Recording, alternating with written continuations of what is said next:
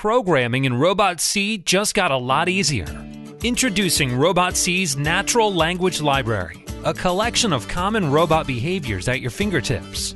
When beginning programmers use ROBOTC's new Natural Language Library, they can write code using commands that are easy to use and to remember. Let's take a look at a program involving an obstacle course, where we have the robot moving forward until it's near the wall. From the robot movement section of the natural language, we can drag and drop the forward command in our program. Each natural language command allows you to customize the behavior by modifying the provided fields in the parentheses. For instance, we can specify the power level in this command.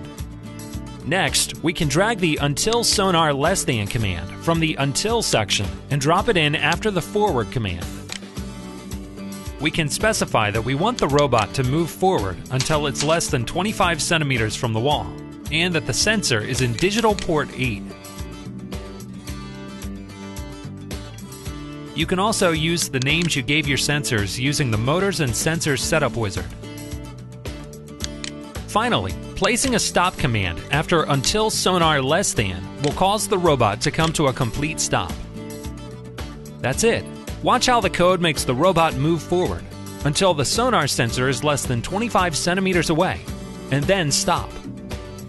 The natural language can be enabled in ROBOTC by going to the Robot menu, choosing Platform Type, and selecting one of the Natural Language Library options.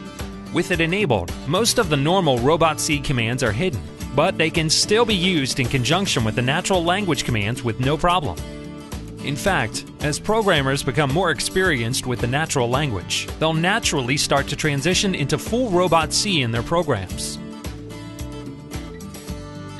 Programmers will reach the limits of the natural language as they take on more advanced robot challenges. But by starting with the natural language, they will have been provided with the logical thinking and scaffolding necessary to take the next steps. For full details about the natural language, visit robotc.net/natural language.